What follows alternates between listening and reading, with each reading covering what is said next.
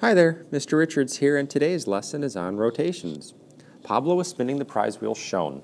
A spin can be clockwise or counterclockwise. Define these two words in your own words. Well, first for clockwise, clockwise is in this type of direction. So I would say we're rotating to the left as we're going clockwise. Counterclockwise is the opposite of that. It's going this type of direction.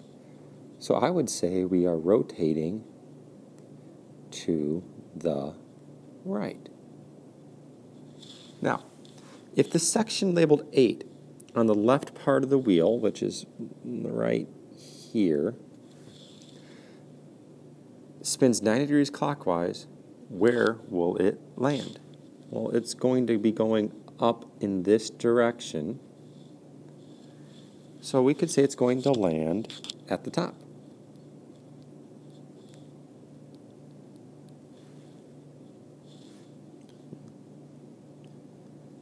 If one of the sections labeled 4 makes 3 complete turns counterclockwise, how many degrees will it have traveled? Well, each turn is 360 degrees.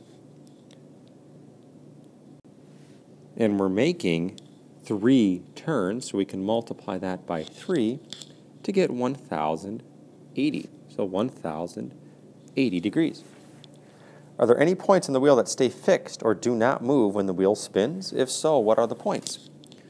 Well, I would say this point right here, in the middle, doesn't move. So I'm going to say yes at the center. It does not move. It is fixed. Does the center of the wheel change if the wheel is spun counterclockwise as opposed to clockwise? Well, if it's not moving, no. And does the distance from the center to the edge change as it spins? No. This distance is the radius. The size of the circle does not change by rotating.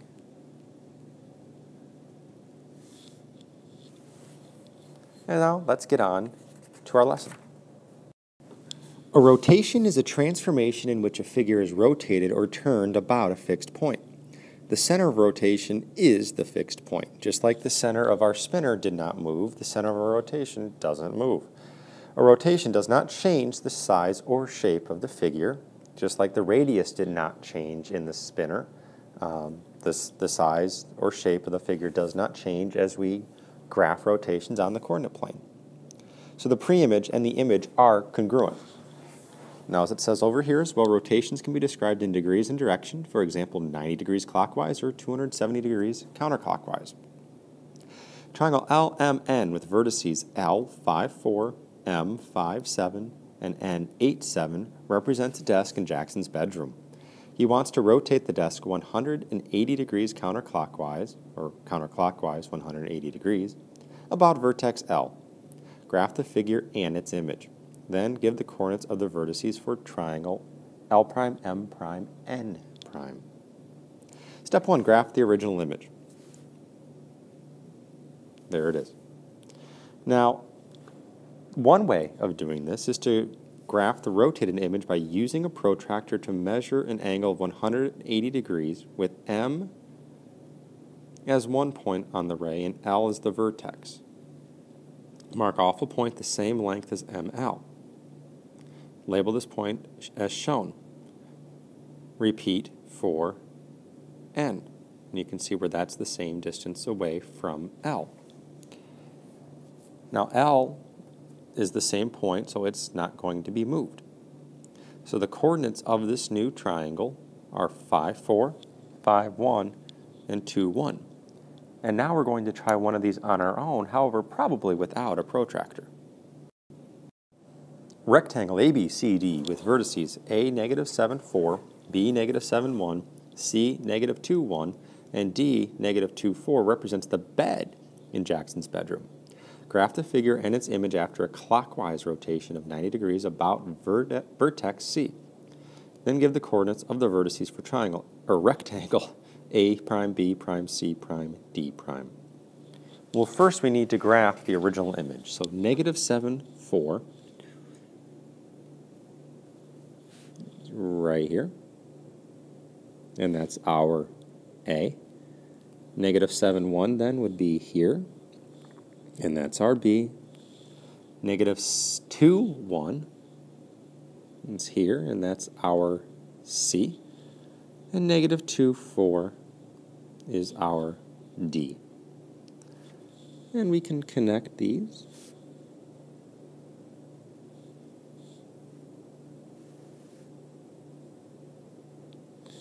And the first point of the rotation will be the easiest. We have rotation around C.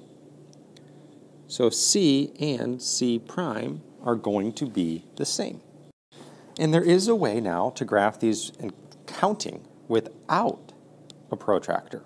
It's a little challenging, but I think we can do it. Let's start with B. The original B, if we count to get to C, is 1, 2, 3, 4, 5 spots right to get to B. And now this rotation, 90 degrees clockwise, is going in that direction. And so instead of 5 right, if we're going 90 degrees, we're going this way. So we're going up for the new B. And so from here, we'll go 1, 2, 3, 4, 5, up. And label that our B prime. What about D? Well, D, to get to the C, you have to count 1, 2, 3 down.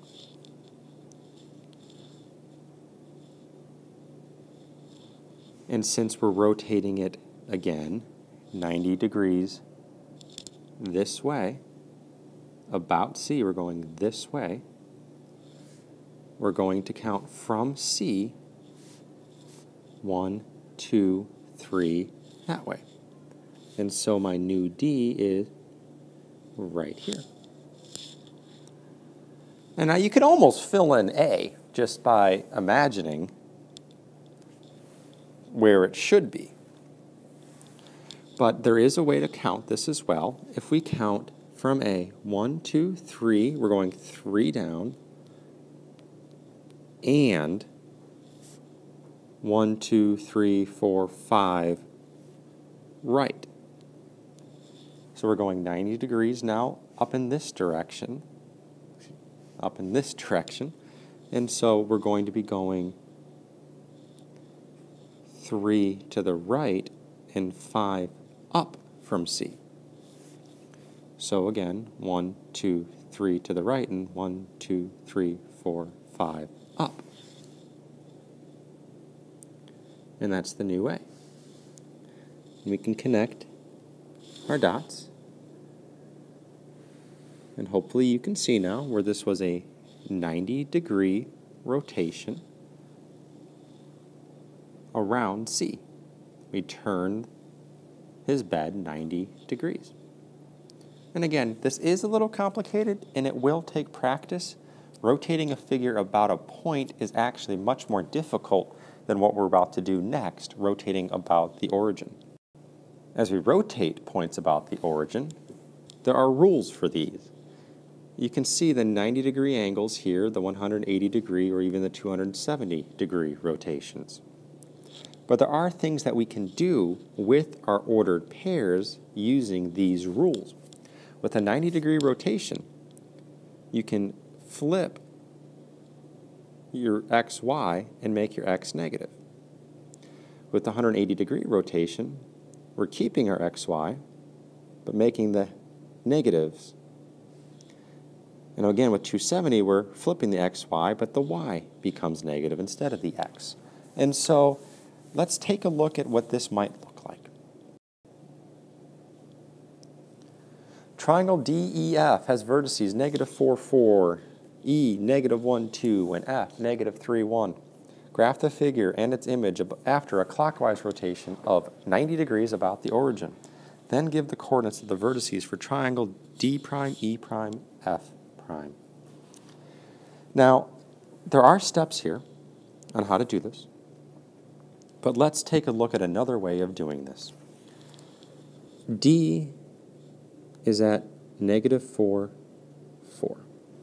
And our rule for a 90-degree clockwise rotation is that I can take my xy, reverse my ordered pair into a y, x, but the x becomes negative.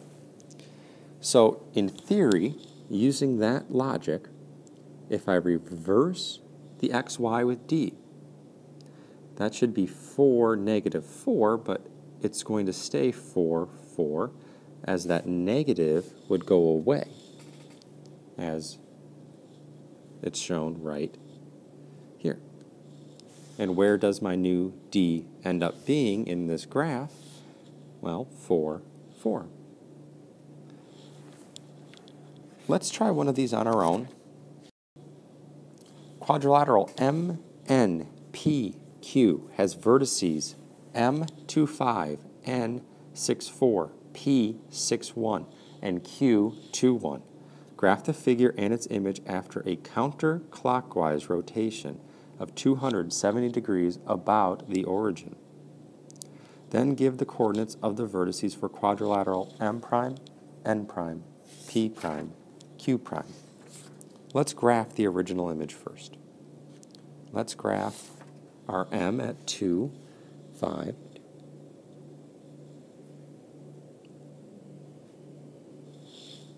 Let's graph our N at 6, 4.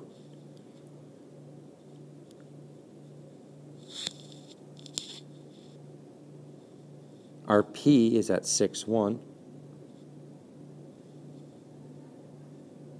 And our Q is at 2, 1. And this is our quadrilateral. Looks a lot like a trapezoid, which it is. Now there's a little neat trick here. A 270-degree counterclockwise rotation is the same as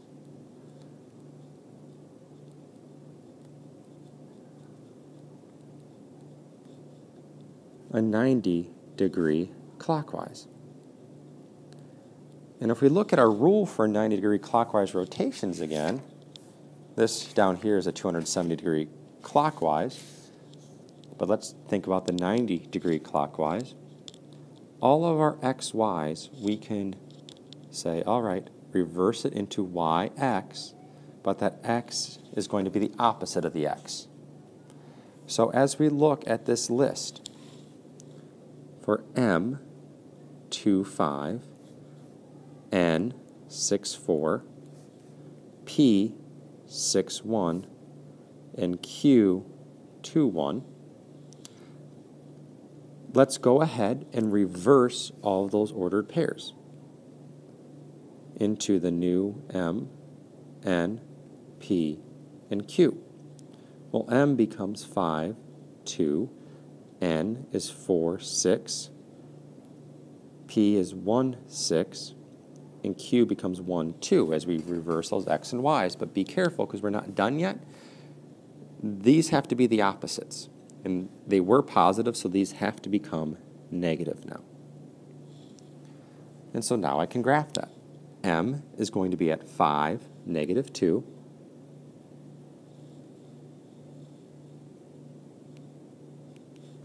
N is going to be at 4, negative 6.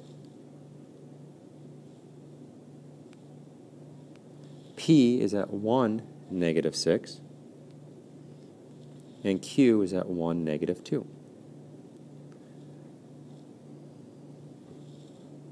And that is my rotated image. Now something kind of neat happens if you were to look closely at these. And it's kind of a way to check this. If you draw kind of a dotted line here from Q to the origin because that's where we rotate it around. And you return that dotted line back to the new Q. What does it form? Well, either a 270-degree counterclockwise rotation or a 90-degree clockwise rotation. Same thing. And you could do the same for all of the points. The rules are helpful. It takes some patience and some time to work through them. And that is it for this lesson. I wish you the best of luck.